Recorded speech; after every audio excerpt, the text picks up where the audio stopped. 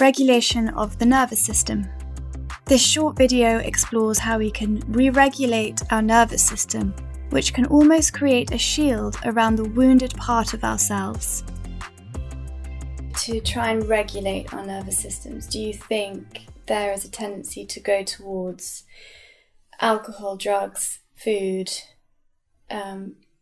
unhealthy relationships to try and regulate our nervous systems? But obviously we're moving towards the things that ultimately are dysregulating our nervous systems even further. Is that right?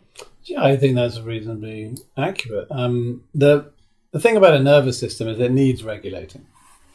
So if I can't self-regulate, I'm going to need to do one of two things. I can either lean on external regulators, and drugs and alcohol are a great example of that. I mean, alcohol is a great regulator of the sympathetic nervous system. It'll just dampen it down straight away. Alcohol is a great regulator of the sympathetic nervous system. It will just chemically sort it out and calm it down, probably for about 10-20 minutes really well. And then you have all the other problems that come along, which is that, then you've got downstream problems of trying to deal with the effects of having taken alcohol. Usually that's you end up drinking more alcohol, and then you end up drunk and all sorts of problems happen. So external regulation obviously works, and it's the go-to strategy of most of us most of the time.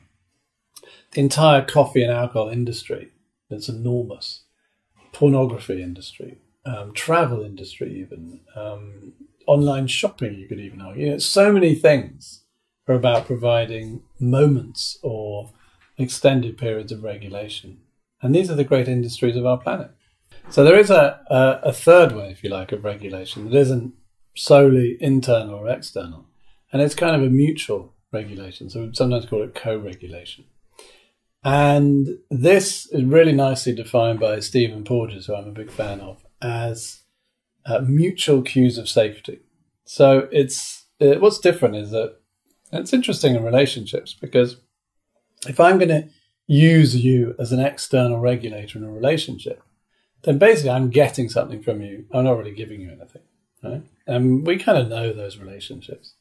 But a co-regulating relationship is just as much as you're helping me to regulate, I'm helping you to regulate at the same time. It's a bit more sophisticated and a bit more difficult to do, because quite often what I might want you to do for me might actually not be great for you. So you end up in a power battle. If I'm trying to get you to regulate me, well, you're trying to get me to regulate you, and it's like, who wins? Can you give an example of that? Yeah, so let's say you have two people and one's really clingy and one is kind of distant. You end up with these arguments about, what are you doing this weekend? Oh, well, I'm going to go off and play rugby with my mates and then hang out in the pub, and then maybe I'll see you at 2 a.m. And the other side is like, but I don't want you to do that. I want you to cuddle under the sofa and watch TV and drink hot chocolate all afternoon. And so who wins? One person's need is to feel safe from having lots of other social connections, and the other person's need is to feel safe from being really intimately bundled into one small relationship. And to a certain extent, I think the success or failure of relationships is often determined by how we navigate these mutually exclusive areas of safety.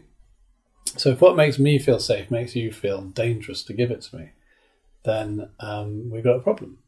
Obviously, it's easy when both people want the same thing, and it's easy when both people don't want something. So keeping in mind this idea that nervous system regulation is kind of our highest priority can help solve an awful lot of problems in an awful lot of different ways.